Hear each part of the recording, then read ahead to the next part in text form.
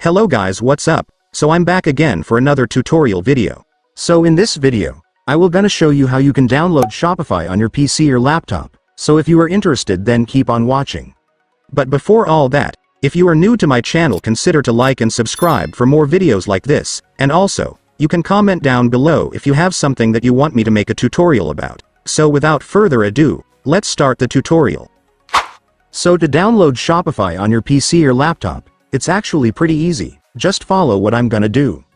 So for the first step, I want you to go to your Microsoft Edge browser. Reminder guys, you can't use any other web browser, you must only use Microsoft Edge in order for this to work. But if you don't have a Microsoft Edge, you can download it on Chrome easily. Just search for Microsoft Edge download and then you will now be able to find the website where you can download it. And once you already have your Microsoft Edge, just go and open it. And once you're on your Microsoft Edge, next, I want you to go to the official website of Shopify, so just go and search this.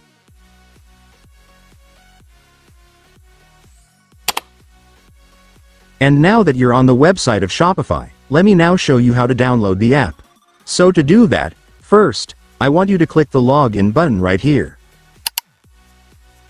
And after that, you will just need to log in your Shopify account if you have one. But if you don't have an account yet, you can click the Get Started button to create your account. But in my case, I already have an account, so I will just log it in right here.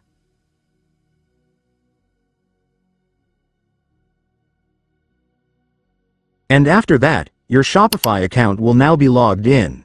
So now that you've logged in your account, next, I want you to click this 3 dots at the top. And then select the apps option. And after that, you will now be able to see the install this site as an app option right here. Just go and click it.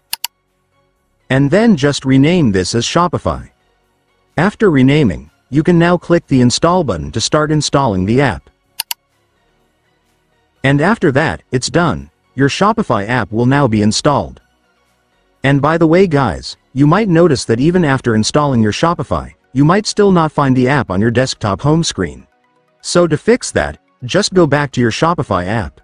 And once you're on the app, I want you to click this 3 dots right here. And then select App Settings.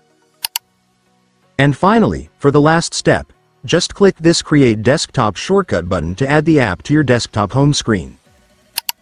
And after clicking it, it's done. Congratulations, your Shopify app will now be on your desktop home screen.